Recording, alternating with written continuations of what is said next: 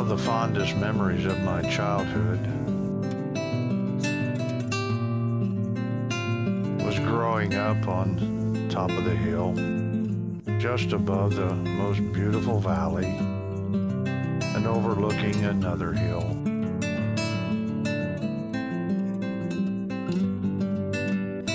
Down at the bottom was a small river, not much bigger than a large creek. I always wanted to be able to sing, but I never mastered it.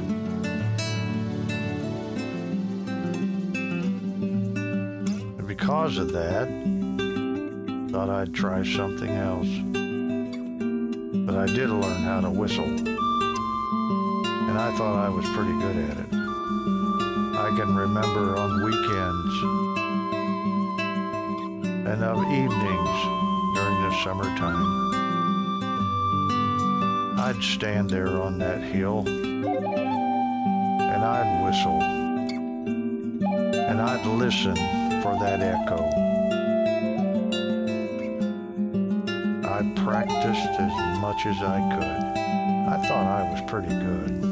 Not as pretty as the birds, but I thought I was pretty good. I remember my mother was always concerned that I'd stay out after dark, or I'd come home late and miss dinner. But I'd always promise her, I'll be back. I'll always be back plenty of time. And she trusted me. It was a simple life back then. At the local school, not much bigger than a one-room schoolhouse, I met a girl. Big brown eyes, dark brown hair, biggest smile on any girl's face I ever saw. She was so beautiful. She lived on the other side of the hill.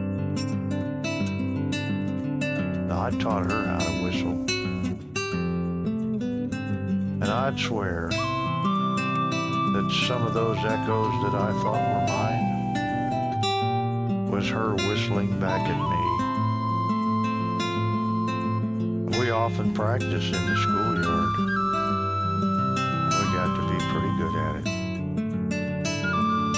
We were just the best of friends. That was so many years ago. They say that the best things in life are free. And I have to agree with that. Friendship doesn't cost anything. To be able to use your senses, to be able to whistle, that's all free. Just takes a little bit of practice. Storytelling, memories, that's all free. Find a good valley, learn how to whistle,